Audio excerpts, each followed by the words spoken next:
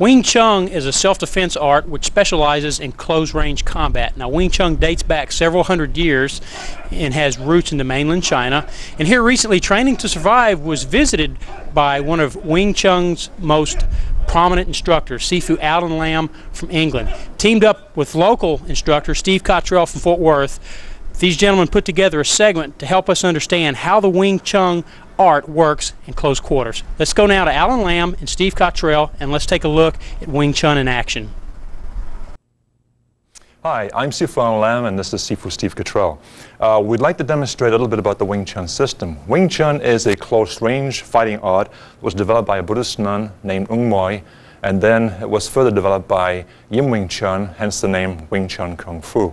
One of the things about Wing Chun is its ability to stick and to be able to counterattack from close range. Now, one of the drills that we use is if Steve were to assume a fighting position, we'd start off, even though this looks formalized, later it becomes looser, with 3 punches. He throws a right punch, left punch, right punch. So the idea on this is to develop this lead hand block. Now, at any one of those points, which from here, this is our counter move. It's called Bong Sao and Lap Sao. What we do is deflect, and then lap, pull down, and punch from this position.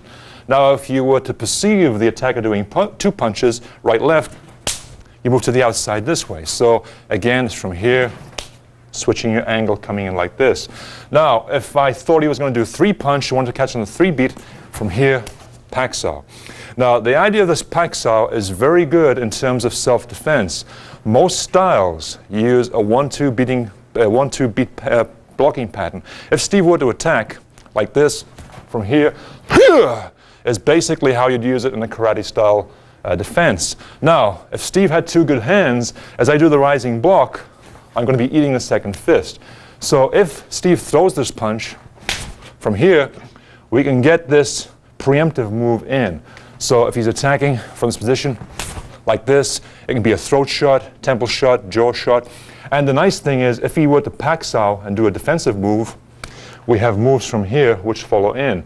And one of the drills for training this from the right position is what's called Pak Sao, and it's a reciprocal drill like this. So if he attacks, I defend. He attacks, I defend. He attacks, I defend. And the idea is to get these moves so they're hardwired into your subconscious. There's a saying in Wing Chun, the moves have to be in your bones, and these repetitive moves get the techniques in your bones. Now, in this position, again, if Steve were to throw the right punch, my defense from here is to attack.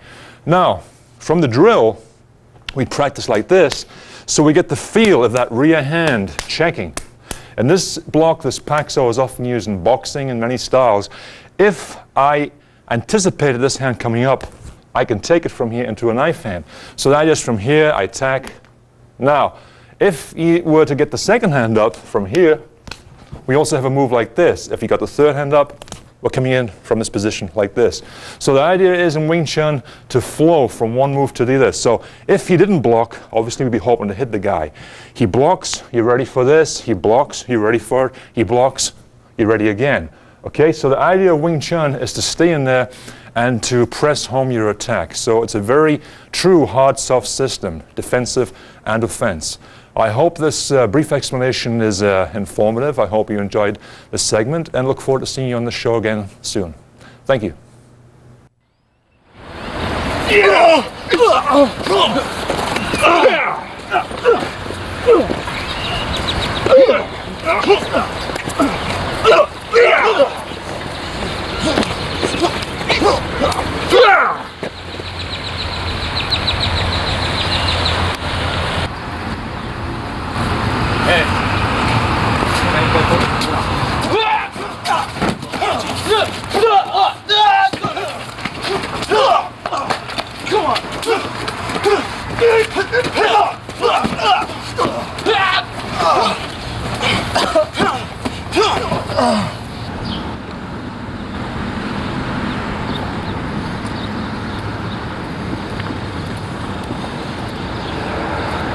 Say, man, you think you can help me out? I can't seem to get my car started. You got some